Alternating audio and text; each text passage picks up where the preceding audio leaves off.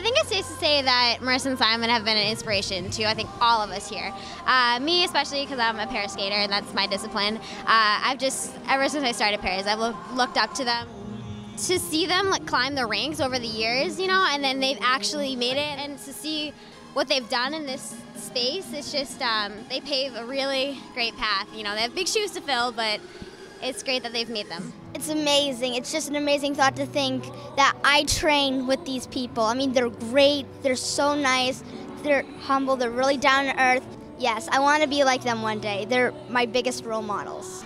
Well, it's just the coaches, the people here. It's just full of professionalism. It's one of the best clubs ever. I hope they do a great job. We're all here supporting them, the entire club. So I heard that Marissa is your coach.